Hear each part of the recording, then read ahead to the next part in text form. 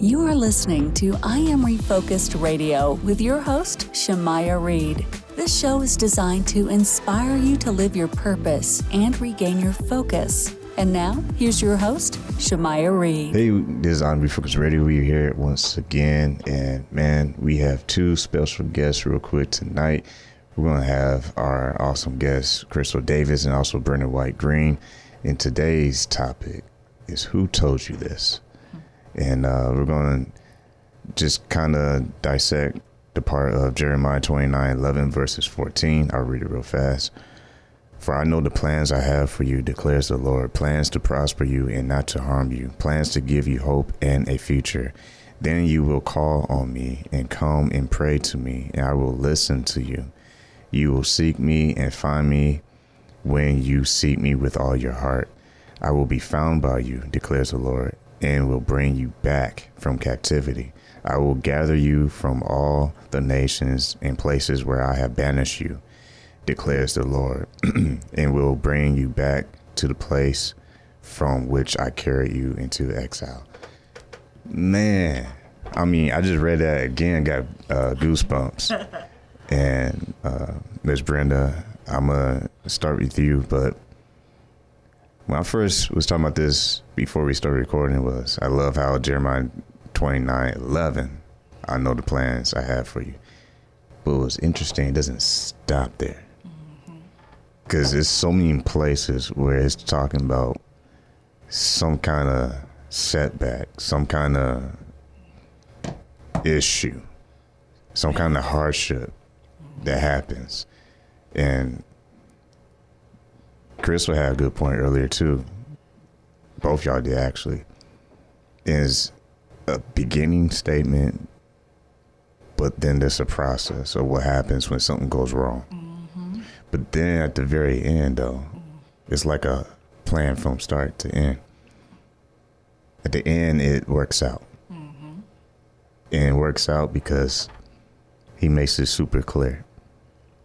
He said, you will seek me, and this is verse 13, you will seek me and find me when you seek me with all of your heart.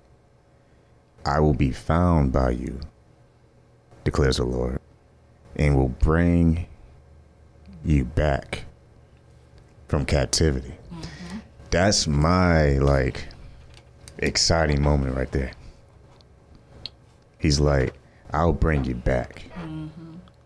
So I would say whoever's listening to this, wherever you are in life, doesn't matter how far you think you are away from God, if you go back to him, he's going to bring you back.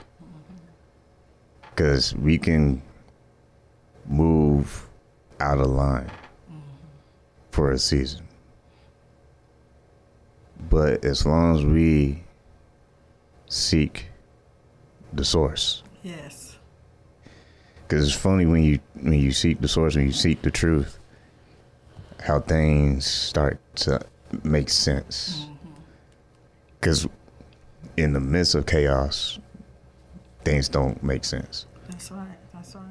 But when you look back and you investigate, put the pieces together, then voila, all of a sudden it starts to take shape. Right. And the picture becomes clear. Yeah. So I'm not gonna hold them out. I want you both to chime in, but I'll start with you, Miss Brenda.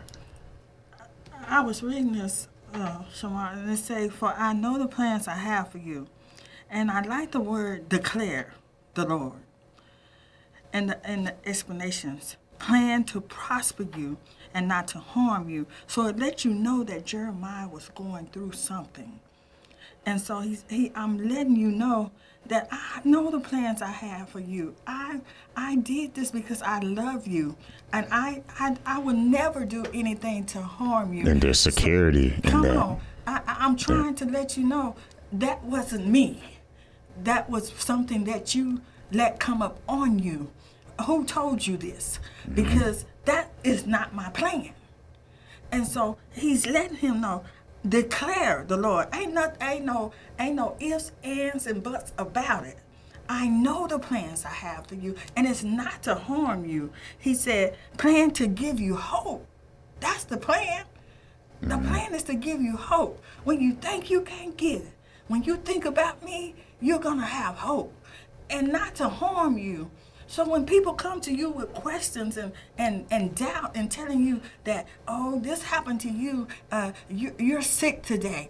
The doctor said you got cancer. The doctor said you're fighting diabetes. The doctor said that you're not going to be able to see in 3 months. Your vision is going bad. God said, I didn't do that to harm you. I know the plans I have for you, and it is not to harm you. And that's what we have to know in life, is that God knew us before we was in our mother's womb. He said that before you was even born, I knew what you was going to be like. And it was so that you could prosper. Everything that God does for us is for prosper. He made everything that we can use on earth. If you think about it, he made the ground that we can till. He made the trees that we can eat off of. He made animals so we can eat meat, so we can have some kind of protein in us. He knew exactly what we had to have. He knew we needed water for our body. So everything I made is all in the plan. I made it to you for you. Yeah. So your He's body very don't have detailed. to, come on now. He doesn't just randomly make blobs and say, okay, y'all figure it out. Come on. I laid the foundation for you. And it wasn't to harm you, because if it was, the earth would have been dark. Man, you already said something there. Yeah, because I'm going to let you, Crystal, chime in. But there's one thing I want to highlight also, and that's verse 12. Then you will call on me and come and pray to me. So it's like, all right, who are you calling when things go wrong? That's one thing. But who also are you praying to? Because what I'm getting from that is, in order for there to be some kind of connection, you have to call on the right source, not just call on anything.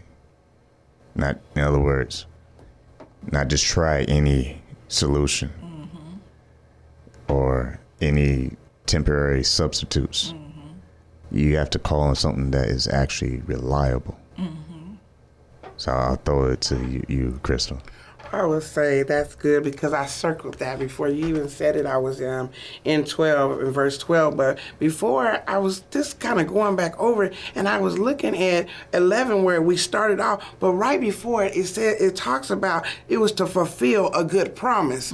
And so I was thinking, oh, all this is a promise that God made. So yeah, when it talks about who told you this and who told you that, remember, God has a promise, and His word does not go void. So he's not going to let down his promise. He made this promise. But in 12, like you said, then you will call on me and come and pray to me. He said, and I will listen. He said, I have an ear. I can hear. You have an ear to hear. And then he also talks about how that whenever you seek me and find me, you will seek me. I mean, with all your heart. So that means you're not going to come to me like you come to your friends sideways, halfway. You coming to me all the way, because you know what? I don't know who told you that I'm not worthy of my promise. I don't know who told you I wasn't worthy to stand on solid ground with you. But listen, I'm here to tell you my word, my truth. I'm the beginning and I'm the end. So I knew you before I formed you. And so if I had a promise, I'm going to take you all the way through it. One thing too I want to add real quick, something that stuck out is whose words are you committed to? Yes, that's good. Because there's words of what the world will say you are and what you should be. But then there's words that God says who you are, what you should be. So the topic that we came up with tonight, who told you this? It's funny because in school, they teach you how to verify the source. Whenever you're doing certain projects or whatever, especially like, reading a book or whatever, doing a book report back in the day, I'm sure they probably do that now, but you always have to verify the source. But we have to understand the world is always consuming. So we don't always remember giving and serving, because what I'm trying to get at is in verse 12 when it says, then you will call on me and come and pray to me. That shows to me personally that it's a time where you have to humble yourself. Yeah. Because if you're not humble, then how can you come to him with your full heart and say, you know what, I'm gonna own this one. You know, I'm not gonna shift blame anymore. I'm not gonna point out everybody else who messed me up. I'm gonna own it. Yes. And I'm not trying to remix the scripture, but No, if I can put in today's time, until you own it completely and say, okay, time is up. I'm not going to make excuses anymore. I'm not going to blame everybody anymore. I'm going to own this and say it's me. Yeah. Ownership. Because when you own something, then you're responsible for it all. Yes. And until you're willing to be responsible for it all, you can't come to him with a full, complete heart. Right. It will just be partial. Right. But the kicker is the plans that he has for us requires our full commitment. All the way in. Because you just said it. You can't be halfway there. You're either going to believe his plan or you're going to believe none of it. You can't have it both ways when it's convenient for you. And I see, Shamar, too, I see the reverse. Because the reverse is that our topic is who told you. So I know you done heard something. And yeah, you listened to it and you fell. But then as you were talking, I wrote down, confess. I got to come back to you and I got to confess, God, that you were right. That all the time you told me that you knew the plans you had for me. You were right.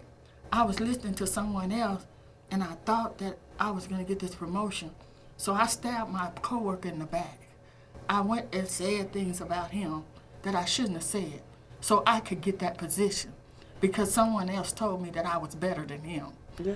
But God, you told me that you already knew the plans that you had for me. And so my blessings wasn't keen on the position that he had. That position belonged to him. And now, Lord, I believe what you said, that I know the plans that you have for me, and it's not to harm me. So now it's confession time. I confess, Lord, that I messed up. And going back, as I was reading this, I thought about Cain and Abel. Is God just want us to confess that we messed up, because he already know the plans that he had for us. What Cain would have had, what the grounds would have had not grew perfect and kept getting harvest if he would have confessed to God? Do you think so? God would have forgiven him. Yeah. And that's what God wants to do. I want you to come back, because when you come back to me, I will listen. And that's the key, because when you go back and you seek him with all your heart, yes, he says, I will be found by you. Yeah, I'm waiting on you to come home. You've been looking for leftovers when you could have had the whole meal. Jesus. And when he is found by you, the ending of verses 14, I'll gather you from all the nations in places where I banish you, declares the Lord, and I will bring you back to the place from which I carried you into exile.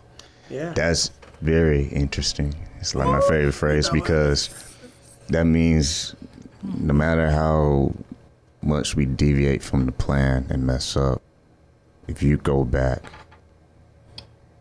he will bring you back to the very place. You're right. Where you messed up. Yeah. Living testimony. Because prior to that timeline, everything's going well with the plan. Yes. Until you broke the contract. Yeah. The covenant. There you go. But even when you have breached it, he's willing to bring you back to that point to fix it. Yeah. And then you said something that I really like, because you said the contract. But people rip up contracts all the time. But when you make a covenant with God, he never forgets his covenant. Just like he told Abraham, he said, it will always be a rainbow because I have made a covenant with you. So no matter what goes on in the world, it will always be a rainbow in the sky, because that's a significant sign of my covenant. And so a covenant and a contract is two different things. People go back on contracts all the time, but a covenant with God, he never breaks his covenant. I will be here waiting on you, because I already told you, I know the plans I have for you, and it wasn't to harm you. And I like what you said about the bringing you back out of where I have banished you at. So where you at, it's dead, because you banished me. I didn't banish you.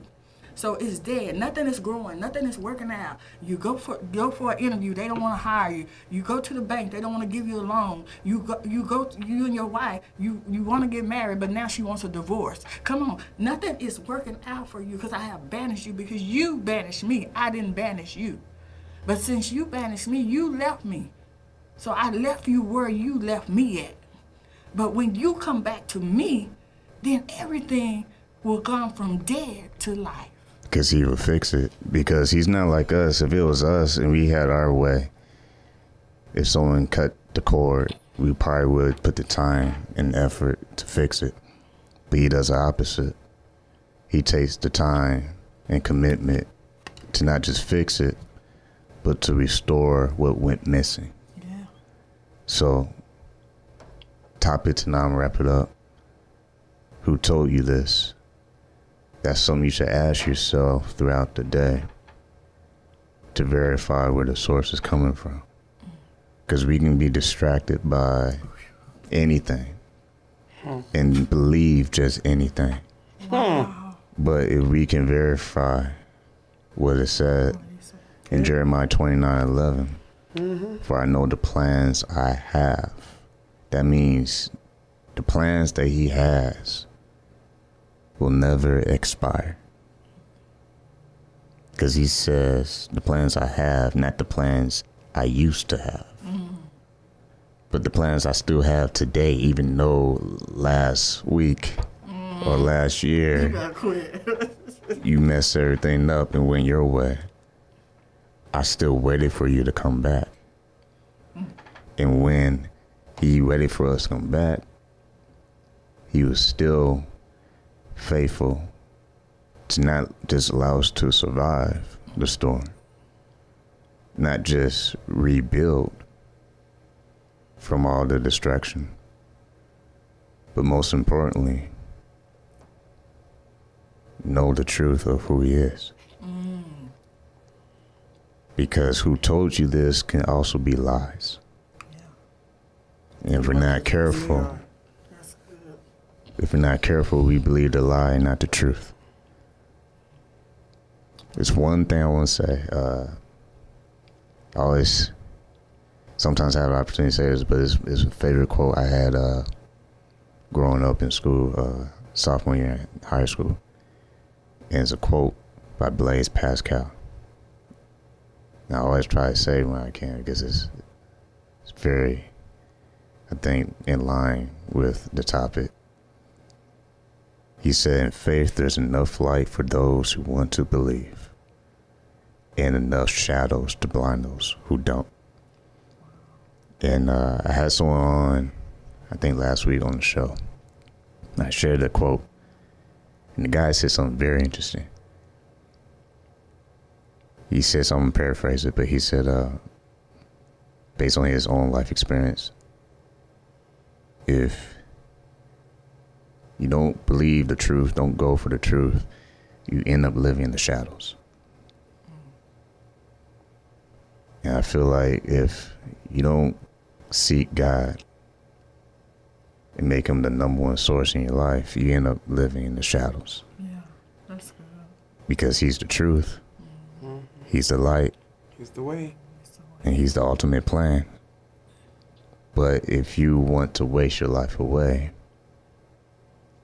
you end up staying away from the plan. But that's the very plan that can give you hope, a future. Hope for the moment. Future to me is tomorrow. is progress. So his plan is progress for your life. So 20 years from now, you can look back and see where you started. But if you're not in his plan, you might be still stuck at the very point you messed up. That's a mic drop moment right there, man. But once again, on Focus Radio, special guest with us today, Crystal Davis and Brenda White Green. I want to say thank y'all for doing this, because I always try to keep it simple, because that's all we try and do here. Not trying to be deep, just trying to be real. So if you enjoy this, I hope you share it with someone that use the inspiration. But the main thing, topic, who told you this, man? Because if you spend your whole life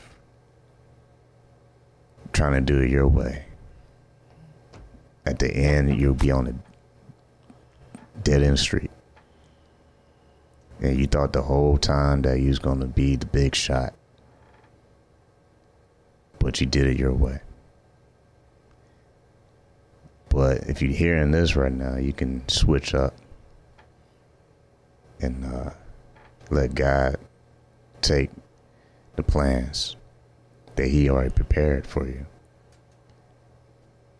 And your story can be the best story that people read. Because you chose, like Pastor Green said, the point where you turn versus the point of no return. But we get to choose which one we want to cross. I hope it's not the point of no return. I'm in Focus Radio. Good night.